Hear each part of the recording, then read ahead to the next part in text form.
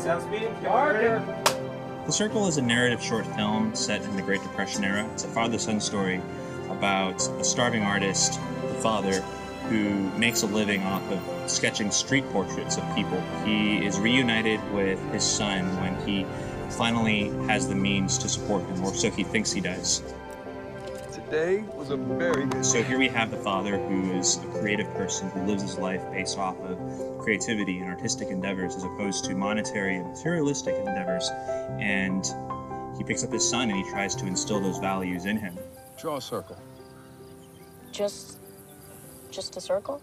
Yes, with one stroke. How big? You decide. I haven't seen my father in a long time. My mother's died, and he's a really good artist.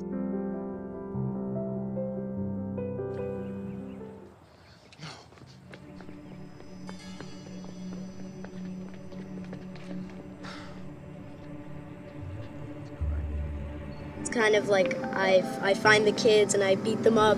I know what you stole from my dad. Give it back. Filmmaking has been tethered to the ground for so long, and we've done things relatively the same way for the last 20, 30 years. And DJI, with their equipment, with their technology, is sort of allowing filmmaking to be freed.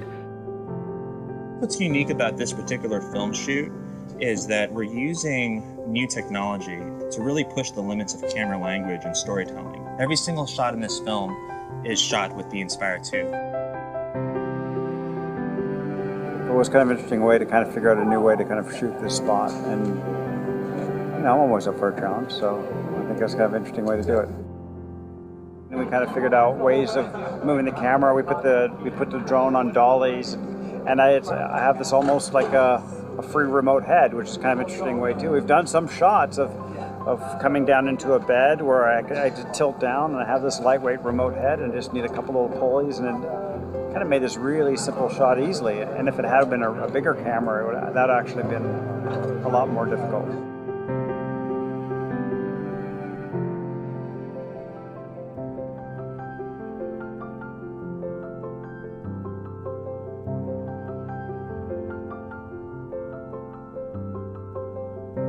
We did a shot yesterday where we just transitioned a shot and people kind of wonder how you did it. You know, the drone's coming in for a landing.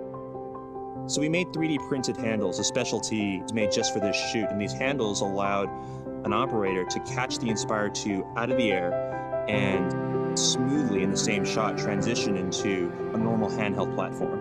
You have the operator for the bird that kind of brings it down, then you have an operator that can grab the bird and we safely turn it off, and then we kind of bring it into the shot to kind of finish it off in a seamlessly one orchestrated shot. You almost couldn't tell the handoff at all, even though there was, if you look from the outside, the handoff is pretty obvious, but from on camera, I feel it's pretty seamless. It's been so exciting to see the innovative and imaginative ways Sheldon and Claudio have been using the drone, especially when it comes to interiors, and we're shooting dialogue scenes on it, which is awesome. Laws change and money disappears and buildings fall. Giotto. There's the obvious plus side that comes with a drone in terms of the freedom of movement and the beautiful wide open landscape visuals that you get, but then you can have the consistency of that same image if you're using a drone in ways that it's not typically considered to be used. I think we're both entitled to an ice cream. The dynamic range on the camera, on the drone itself, and being able to shoot in lower light, and using it for both day scenes and night scenes, interiors and exteriors, to me that's something I haven't really seen before.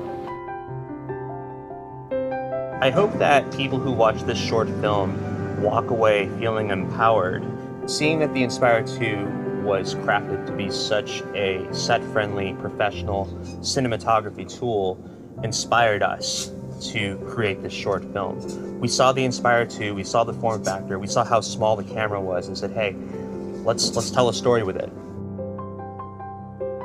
The If you're not working for a studio and you don't have a $40 million plus budget, you're so limited in terms of what you're able to do.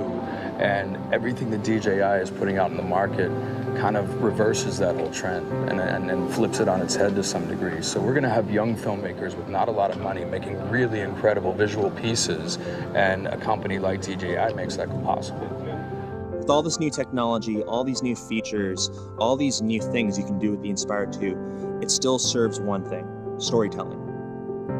I hope that talented people who watch this film go out and tell their own stories.